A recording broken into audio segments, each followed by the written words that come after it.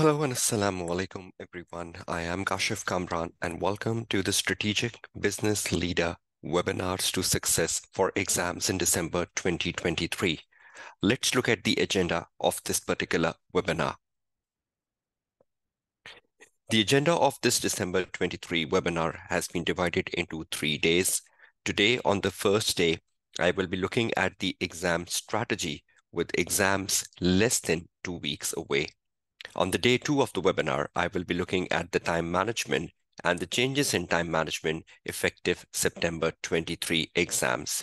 And on the day 3, the final day of this webinar, I'll be looking at how a student can excel 20 professional marks.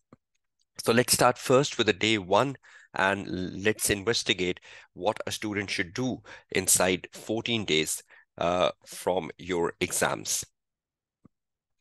So let's start the day 1 proceedings of the webinar to success for SBL, and I am investigating today the study strategy for last 2 weeks. Now, this is a crucial time and a very important time because the utilization of these last 14 days will be very, very important how you perform on the day of the actual exams. Now, what sort of things should go through in these last 14 days? Let's have a quick scan of that. Now, this is what I think should be the best study strategy for the last 14 days. You can have your own because you know your own position where you are standing currently. But ideally, by this point in time, most of the students have completed off their theoretical understanding of SBL.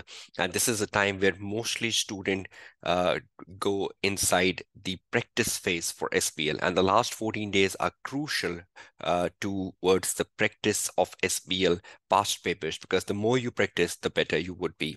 So let's see what's an ideal study strategy for the last 14 days. The first thing in the last 14 days definitely is to be the practice, and the practice of several past papers, which I'll just be going through. The practice also includes the mock examination, which ACCA has published for December 23, which is the pre-December 23 mock now available on the practice platform. How many past papers you should ideally be planning for in the last 14 days? Number 1, you should aim at 2 specimen exams, which are valid from September 23 onwards. We know since September 23 exams, there were some changes in the time management, the pre-seen content coming in, the number of tasks going down to 3, and the number of exhibits in the real exam going down to 4. So all those changes were incorporated in the specimen exams, the 2 of them valid for September 23. Then you have to do the 7 practice exams, recent past papers. So ACCA has uploaded recent past papers from 2020, 21, 22, and 23. So you need to do them, even though they are the past papers, where you will see the number of tasks being more or the number of exhibits being more because the changes came from September 23, but still the content is valid. You can do the practice. You can understand the task. You can answer the task. So in terms of the application, those past papers are still very valid, except for the time management now changing, the number of tasks now going down, and the pre-seen coming in. So leaving that aside, the past papers, which are still there on the practice platform for ACCA, the recent past papers from 2020 onwards are still valid in terms of practicing and practicing different syllabus areas ahead of your exams. And 1 pre-December 23 mock exam. So that in all make 10. So 10 in the last 14 days. That's what you're aiming at in terms of your practice. Now you need to self-evaluate yourself that in terms of these 10, how much have you done already? So the one you've already done, you will not be repeating them, and you will be left with lesser papers to do in the last 14 days. But these are the must one. 2 specimen exams valid September 23, 1 mock exam, which is the pre-December 23 mock exam, and then the 7 practice exams, the recent past papers. The second thing you need to focus on in the last 14 days ahead of your SBL exams is to read through articles to get the examiner perspective, because most of these articles are written by the examiner. and you need to go into them to find what is the examiner perspective for a given topic in SBL. Because a lot of time we read the books. The books is not giving us the right perspective of the examiner. The examining team article is giving that.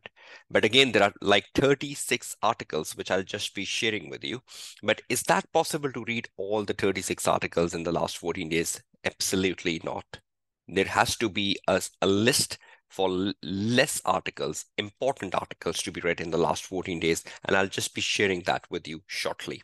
So reading through the articles is important, but again, it's humanly impossible that you read through all the 36 articles at this point in time. You should have read them when you started preparing yourself for the December exams way back in September or August. That was an ideal time. If anyone has read all the 36 articles by now, you are in an excellent position. But if anyone has not even touched upon a single article yet, I'll be giving you a list of which articles to go through in the last 14 days. A quick revision of all models and theories. Sit down with a pen and a paper. Start from syllabus area A, go to the syllabus area B, C, D, E, F, G, H, and just investigate inside every syllabus area, right from leadership, governance, strategy, risk, enabling success, or technology, which were the more important models or theories you came across, like integrated reporting, 6 capitals, or like the risk heat map, or like the 4 line of defense, like the Menlo metrics, the Beldrich model, like the COSO ERM, like the PESTEL, like the Porter 5 forces. There must have been many models and many theories you've gone through. Try just to pen them down for each syllabus area. Just try to sum up that what have you done inside each syllabus areas, like the cultural web model, like the leadership styles, like the leadership traits. So there could be a few or many inside each syllabus area. That's what you need to investigate and pen them down so that you can just have a holistic revision of each of the model and theory inside each syllabus area for SBL. That is extremely important, a quick revision. If you've already made a summary while you were going through your exam preparation for December, that summary itself would be very vital for a quick revision at this point in time. Anyone having access to the Dr. Dinu 100 series PDF. If particularly you are my regular student registered with me, you will be having a document known as the Dr. Dinu 100 series PDF that itself is very vital for a revision in the last 14 days. But you can have your own revision, you can have your own summaries by using a pen and paper and just going over each syllabus area and try to investigate which were the more important models and theories you came across when you were studying from syllabus area A to syllabus area H. Reading and making notes from the December 23 pre-seen case, which will be available on the 21st of November, which is today. I'm conducting the day 1 of the webinar. So ideally, some point today, you will be getting the pre-seen content for December 23 exams, and your preparation around that should also start in. Plus the tutor debrief session. If you are already enrolled under a tutor, you will have a tutor debrief session for the pre-seen. So you should also watch that after you have completed your own reading and making notes of the pre-seen yourself. See what the tutor is guiding you in terms of the pre-seen, and you can take some extra content from there to have a better knowledge and better familiarity of the pre-seen ahead of your actual exams. And the last thing, which I would recommend to all of you, is to read through September 23 Examiner report. This is must. I again emphasize this is must. This is of the recent exam, September 23, which was held under the new time management, which was held under the pre-seen case, which was held with having few tasks and few exhibits. So what the examining team has to say about September 23 sitting, how the student utilized the pre-seen, was it good, was it bad, how the student utilized the new time management, was it good, was it bad. So you want to understand how the students who appeared for September 23 performed because you are going for the December 23 exams. So you should have a better reading of the September 23 examiner report. This is a must and a fundamental, and each one of you should do it, whether you are enrolled under a tutor or you're doing a self-study. Number 5 to me is the most crucial thing after number 1 in this list for the last 14 days. Just before moving further to the technical articles you should be reading in the last 14 days, just want to share with you the glimpse of the examiner report. This is from where you can get hold of the examiner reports. You can see right here on the top of the screen, you have the examiner report for September 23 exam. You click on it and you will open through the document, which is known as SBL September 23 examiner report. There are journal comments and journal comments for the format of the exam, pre-seen information, journal comment about how was the overall exam performance. You should read through that. Journal comment about how a student should analyze the exhibits given on the day of exam, how you should go with planning, time management, the new time management when you have 3 hours and 15 minutes. Reason for failure, to me, that is the most important. Reading page number 7 will play a crucial part in your success in the upcoming exam. So you should spend a critical time on reason for failure. Technical marks, how you can excel the technical marks, what is the marking scheme for technical marks. Professional marks, how you can grab most of the 20 professional marks. Then there are specific comments. Task number 1, if you've already done the task 1 from the September 23 exams while you were practicing for December 23 exams, you can read through task 1 comments, task 2 comments, and task 3 comments. But it would be more beneficial if you have attempted the task before and you're reading the comment after. So if anyone has not yet done the September 23 paper, do it first. And after you've done it, then read the comments so you can investigate the shortcomings in your own answer. So with this 18-page of documents is extremely important for you because this will give you the right exam rigor ahead of your December 23 exam, sorry. Okay, now back to the last element, reading through the articles. Now, when I say reading through the articles, this is something which a student must have done when the student started preparing for the December exams. At this point in time, when the exams are just 14 days away, it's humanly impossible that you read through all the 36 technical articles which are available on the website and are split into 8 syllabus areas. 14 days is not an ideal time. You should do all of them. But in these 14 days, you should not say that I'm not reading the articles. At least read some of those articles in the 14 days, and I'll be giving you a list of some which can be beneficial. Which one to focus on in these last 14 days? Because the time is less, you need to do a lot of things as just guided to you on the preceding slides. So to me, which articles you should do, I tried to identify them. And to me, these are 17 most important ones. So 36, I'm saying 17. That's almost half of the articles available on the website of SBL. Let's see which are the 17 most important ones. I've just categorized them under the syllabus areas because if you go to the website where the technical articles are available for SBL, just let me show you that. This is the technical articles for SBL. You can see they are divided into syllabus area A, B, C, D, E, F, G, H. You click on the syllabus area and you get to the articles. So they're divided into 8 syllabus areas. So I've just tried picking up which are the most important one under each syllabus area as per the title given on the website. For syllabus area A, responsible leadership and culture and configuration is important, particularly culture and configuration, because, examiner focus a lot on cultural web model. Examiner focus a lot on leadership styles and leadership traits. So both of them can be extracted out of the out of this article, culture and configuration. And obviously, cultural web is an important model and leadership style is an important theory. On the right-hand side of the screen, syllabus area B, which is governance.